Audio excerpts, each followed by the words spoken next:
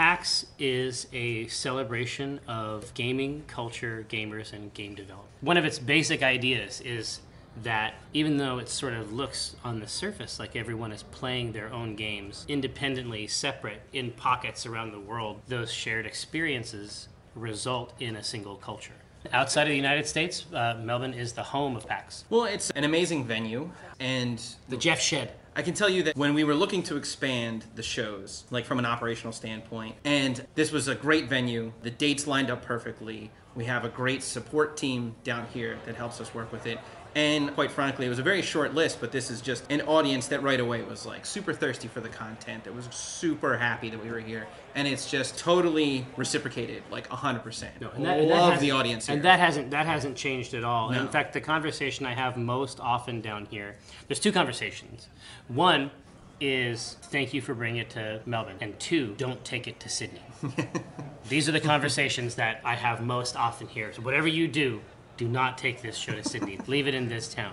A lot of the stuff that I'm looking at out on that floor is actually Australian. It's Australian developers. It's Australian content. It is from here or from Australia in general. Like that's the lion's share of what you see on that indie section of the floor. Yeah, I was going to say, there are a ton of really great Australian indie devs, and especially in Melbourne, there's a ton of them. Victoria does a great job of supporting the indie devs and all that stuff. We meet with them all the time. And The family appeal aspect of the show and the family outreach aspect of the show, there's no ceiling on that.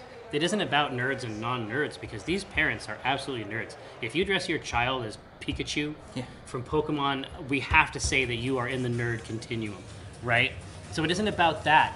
It's the fact that this art form isn't siloed in any specific group.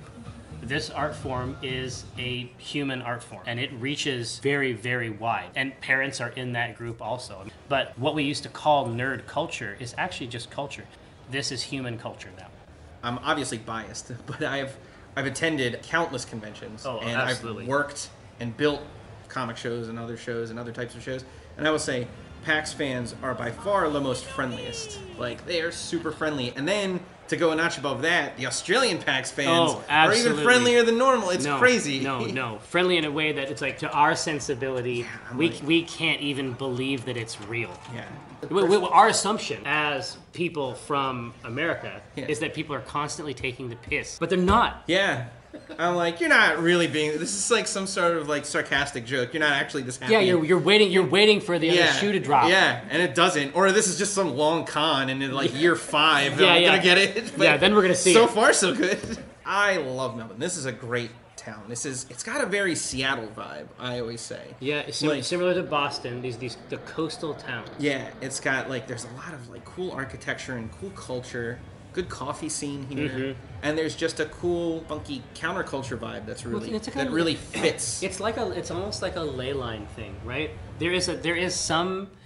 Melbourne is at some mystical conjunction of culture and place that just makes it a world-class town. Yeah.